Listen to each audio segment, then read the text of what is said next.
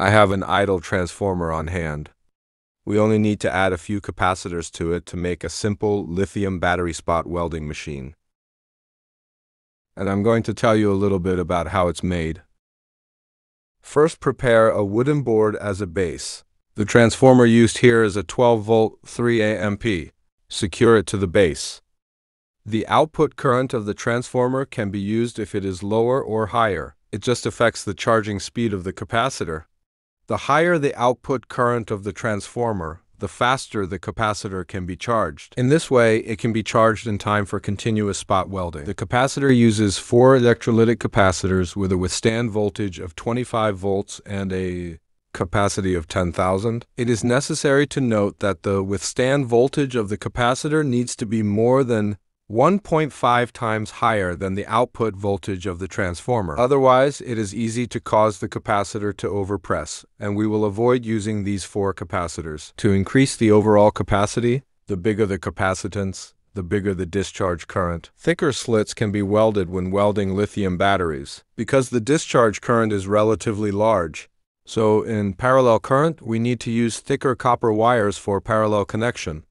Because the transformer outputs an alternating current, the capacitor cannot be charged directly. So between the stimulus output of the transformer and the capacitor, we need to connect a rectifier bridge or a diode.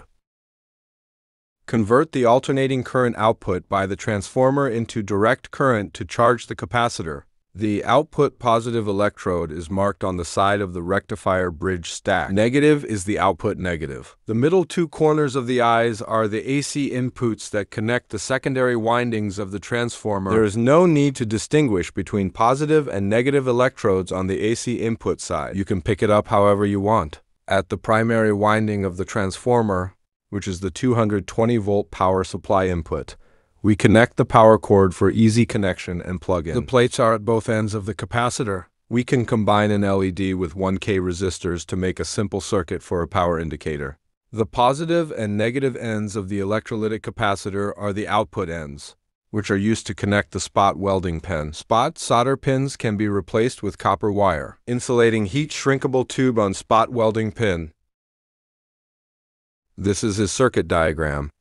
Such a simple spot welding machine is completed.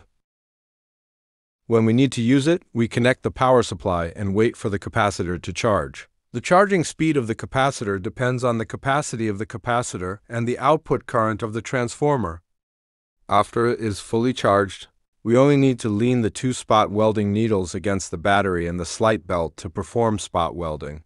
If you are also interested in idle transformers, you can also DIY a spot welding machine by yourself.